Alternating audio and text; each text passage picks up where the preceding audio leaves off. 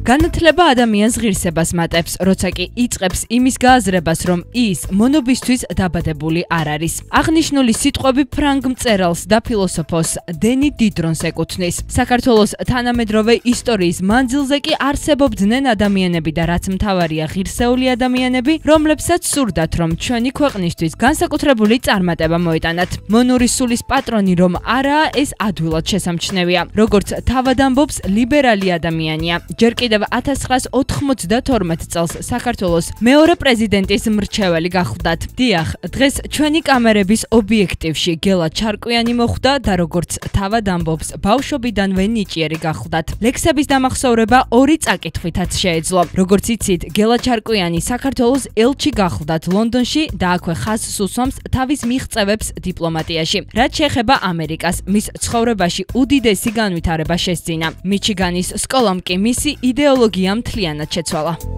მე დიპლომატიაში ადრეც ვიყავი, მართალია, ახლა საბჭოთა დროში საქართველოს არ შეიძლება ქონოდა პოლიტიკური დიპლომატია. მაგრამ კულტურული დიპლომატია არსებობდა. და მე მაგალითად დავამეგობრე თბილისი და ატლანტა. და ეს იმდენად მნიშვნელოვანი მომენტია, რომ დღეს შეერთებულ შტატებში ქართული ემიგრაციას რო შეხედოთ, ანუ ყველაზე მეტი არის მართალია ნიუ-იორკში, მაგრამ მეორე ადგილზე არის ატლანტა. რატო? იმიტომ რომ აი ამ დამეგობრებამ და დაახლოებამ ამ ორი შტატისა, ჯორჯიისა და საქართველოსი, არა, ძალიან საინტერესო შედეგი გამოიღო. როგორც თავად ამბობს, ხელოვნებას და ლიტერატურას მის ცხოვრებაში ძალიან დიდი და ფასეული ადგილი უჭირავს. აღნიშნავს, რომ არაერთი სალიტერატურო ნაწარმოებები ახლაც ზეპირად ახსოვს. რაც შეეხება მუსიკას, მის ცხოვრებაში მნიშვნელოვანი ადგილი ჰქონდა წლების განმავლობაში და ახლაც ასეა, რადგან როგორც აღნიშნავს, მუსიკა ისეთი მძიმე მომენტების გადატანაში დაეხმარა, რაც მის ცხოვრებაში მოხდა. გარდა ამისა, როგორც გელა ჩარკვიანი გვიყვება, დიპლომატიის დროს ბევრს ხატავდა. დღეს ისე ნაკლებად ხატავ, მაგრამ სხვათა შორის დიპლომატობის დროს აი შეხვედრები როცა იყო ხოლმე, არა? ჩემთვის ყოველთვის ხატავდი და ის ერთ-ერთ ტიკში მე გამოცემული მაქვს ის ნახატები. იქ ნახავ ტეტჩერსაც, კლინტონსაც და ყველა ყავს ედი ჩადახატული შემადნაძეს, სააკაშვილი, ვინ არ აყავს, ყველა ყავს დახატული. განსხვავებული დამოკიდებულება აქვს ყველა საკითხზე. ასევეა სიბერეც, რისი შიშიც არ აქვს. უფრო მეტიც, მისი აზრით, სიბერე ადამიანს სხვადასხვა მოვალეობებისგან ათავისუფლებს. ცხოვრებაში კი გასაკეთებელი მნიშვნელოვანი აღარაფერი დარჩა გარდა ჩემოდნების ჩალაგებისა. ერთ-ერთი განსაზღვრება სიბერისას სხვათაშორის ესეთია, რომ ეს უკვე კარგი შეიძლება არ იყოს, მაგრამ ყოველთვის განსაზღვრება ესეთია, რომ შენ ყველა შეკითხვაზე გაქვს პასუხი, მაგრამ უკვე არავინ არაფერს აღარ გიკითხებაო. ეგეც არის მართალი.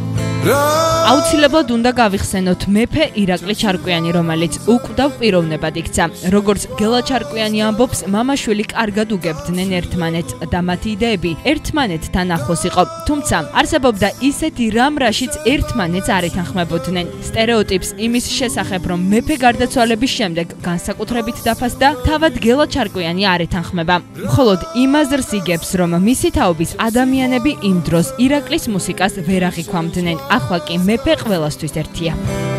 ირაკლი იყო ძალიან მიამიტი ფულის საკითხებში. აი, თქვა, სხვაში ვერ ვიტყვი, მაგრამ აი ამაში არ იცოდა როგორ უნდა ეკეთებინას და ქონდა ხოლმე რაღაცა პროექტები, იგონებდა რომ აი მე ამას გავაკეთებ, მაგრამ ნუ აი აქ მეუბნეოდი ხოლმე რომ არა, შენ არ ხარ მაშინ მართალი. კიდე იყო ასეთი მომენტი, ის მიიჩნევდა რომ პირადი ცხოვრება შემოქმედისა არის შემოქმედების ნაწილი. მე არ მივიჩნევდი ასე, მე გამომდი რომ იცი რა, სცენაზე შენ სხვა ხარ და სახში შენ სხვა უნდა იყო და არა ისამობდა, არა სახში რაც ხარ ესეც შემოქმედების ნაწილია.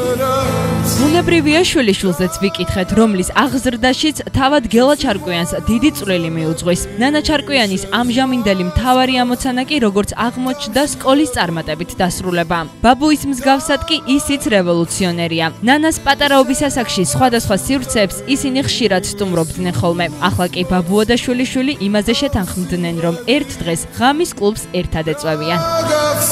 ნანა კი, რასაკვირველია, რევოლუცია ყოველთვის იწყება სადღაც 12-13 წლის ასაკში. ეს თინეიჯერები შეფხვით კი არა ის გაყოფა ინგლისური თინეიჯერა არა 13 აქედან იწყება და 19 უნდა დამთავრდეს წესი. მაგრამ თათეგრე არ არის ზოგიერთ 25 წელს ერთი თინეიჯერი ფსიქოლოგია აკეთებს და ეხლა წინ იწყება ეს რევოლუცია. რას ნიშნავს რევოლუცია? ესე იგი, ბავშვი უცბად ფიქრობს, იცი რა? მე მეტისმეტად ვარ დამოკიდებული ამ მშობლებს. მე უკვე ინდივიდი ვარ და ბავშვი ეძებს თავის როლს, ახალ როლს არა. ამ ახალ როლშიც უნდა რომ იყოს დაჭაგრული მშობლების მიერ. რაც შეეხება ქეთათოს, ჩვენს კამერებთან გელა ჩარკვიანმა ისიც აღნიშნა, რომ მან ირაკლის სახელის უკდავყოფისთვის ბევრი რამ გააკეთა. საკუთარ სიყვარულზე კითხვის დასმის შემდეგ კი პასუხობს, რომ მას მხოლოდ ერთხელ უყვარდა და ის მისი მეუღლე იყო. სასიყვარულო ურთიერთობები მე მქონდა, სიყვარული მქონდა ერთი. ეს იყო ჩემი მეუღლე, რომელიც შემიყვარდა როცა ვიყავი, ეხლა ვეგეთყვი 1958 წლის 20 მაისს შევხვდი, ესე იგი ვიყავი 19 წლის. იმის შემდეგ მიყვარდა 54 წელი ვიცხოვრე ჩვენ ერთად დავკორწინეთ 2 წლის შემდეგ. სიყვარული ეს იყო. მე ეს მიმაჩნია სიყვარული. ეხლა მეკითხებია ხოლმე გიღალატია მეუღლისთვის, არ გიღალატია. მე ჯერ განსაზღვროთ რა არის ღალატი. ღალატია როცა აღარ გიყვარს სხვასთან მიდიხარ. ღალატი ესაა. ძალიან ვიცი მერჩიან ფემინისტები ამაზე რომ იმიტომ რომ გენდერულ თანასწორობა რას იცავს? ყველას უნდა კონდეს ერთი პირობები. აბსოლუტურად ყველას უნდა კონდეს ერთი შესაძლებლობები. აი ეს არის გენდერული თანასწორობა. თორე გენდერული თანასწორობა ის კი არ არის რომ კაცი და ქალი ერთი იგივეა. როგორ არის ერთი იგივე? მამაკაცი და ქალს ერთი ღონეა აქ. ამასთან სადღაც ტელევიზიაში ვიყავი და რომელიღაც წამყვანი აღარ მახსოვს თუ ხარ დავასახელებ, ხსნიდა რაღაცას და ვერ გახსნა და მომცა მე და მე გავხსენი. რატო? იმიტომ მე კაცი ვარ და ღონე მეტი მაქვს, მაგრამ ერთი იგივეა კაცი და ქალი. კაცი ყოველთვის გალახავს ქალს თუ საჭირო იმეიქნება. არ უნდა ქნა სექტორი, ხომ მოერევა. ამიტომ გენდერული თანასწორობა სწორად გავგვესმოდეთ. გენდერული თანასწორობა ნიშნავს პატივისცემას, ნიშნავს აბსოლუტურად ერთნაირ პირობებს, აბსოლუტურად ერთნაირ შესაძლებლობებს. და ისე ახლა ვინ რას გააკეთებს რა, მაპატიეთ სპორტში შეიძლება რომ გენდერული თანასწორობა იყოს და ერთნაირად გაიქცეთ კაცი და ქალი.